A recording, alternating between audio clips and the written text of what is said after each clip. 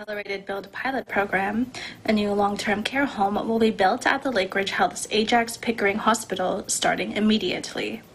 Here is Premier Doug Ford with the announcement. And today, I'm thrilled to announce another brand new project to accelerate the building of 322 new long-term care beds right here in Durham region. That's 320 brand new beds delivered by the end of 2021. That's 320 more seniors who will have access to the care they deserve by the end of next year. This program is part of Ontario's plan to build new long-term care homes across the province that are modernized and will enhance the comfort and life of seniors in long-term care homes.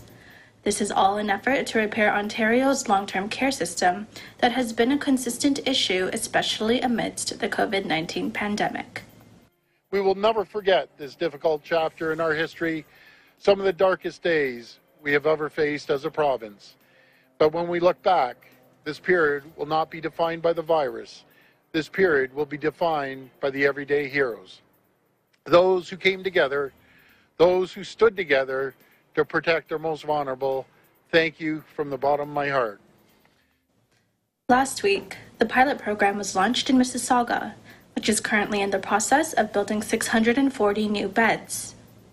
In Ajax, the province intends to build 320 new long-term care beds by 2021, which will also allow for the accommodation of those who are currently in the province's waitlist for long-term care space.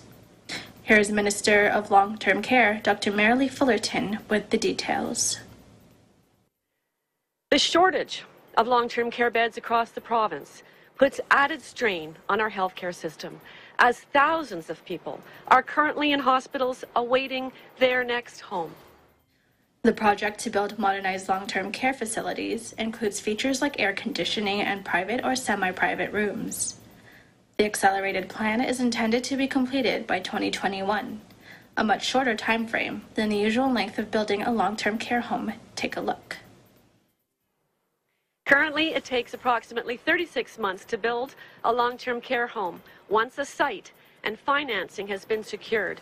And through a range of enabling measures such as modular design and construction, rapid procurement, increased construction times to lessen the duration of construction, and the use of hospital lands, we are targeting occupancy of this new long-term care home in 2021.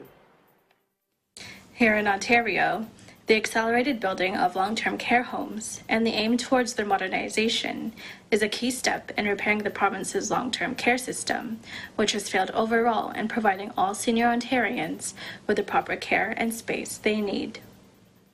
With the help of the government and the province's long-term care and health system partners, seniors in Ontario will finally be able to receive the proper care they all deserve. In Toronto, Sabrina Solono de los Reyes, Eagle News, we live in interesting times.